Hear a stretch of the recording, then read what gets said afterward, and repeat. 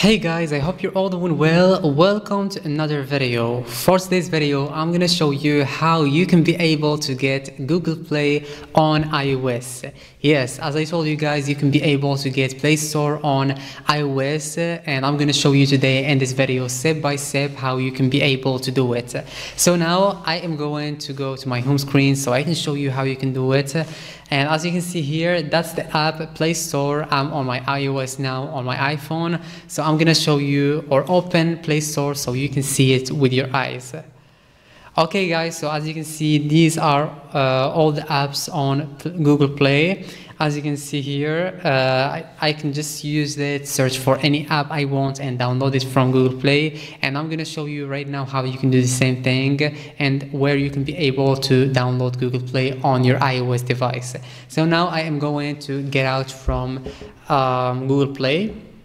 And before to show you how you can be able to do it, we need to make some changes first on settings. So let's go to settings and open it.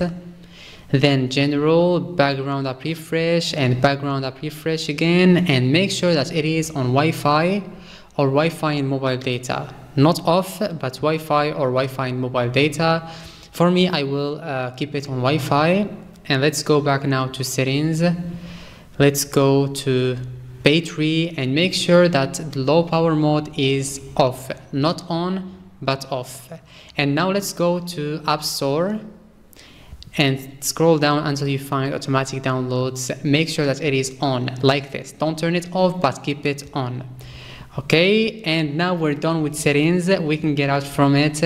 And guys, now that's all what you need to do. Now I'm gonna show you how you can be able to go and download Play Store. So I'm gonna show you the website where you can be able to download it. So just keep on watching the video.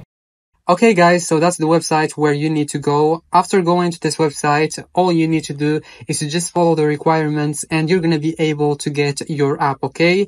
It's not something like difficult or complicated. There are some simple requirements and follow them and then you're going to be able to download the app.